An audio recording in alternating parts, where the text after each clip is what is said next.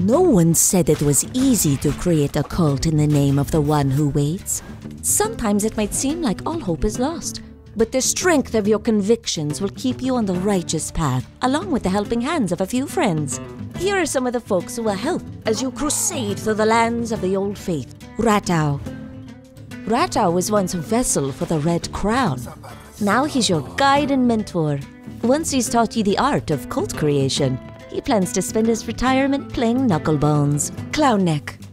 Clownneck is the keeper of the tarot cards that guide you.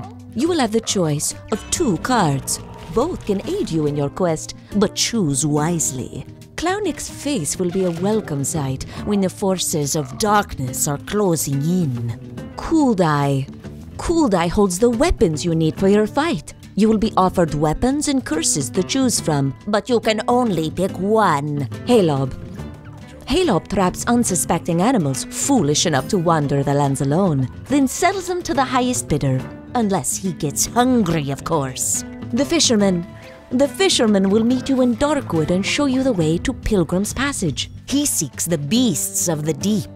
If you catch them for him, he will reward you with holy talisman pieces. And the Fisherman is definitely a man, definitely not a fish. You will meet these characters and many more in your quest to free the one who waits. The cards you're dealt, the weapons you're gifted, and the knowledge you gather will serve you well as leader of the one true cult.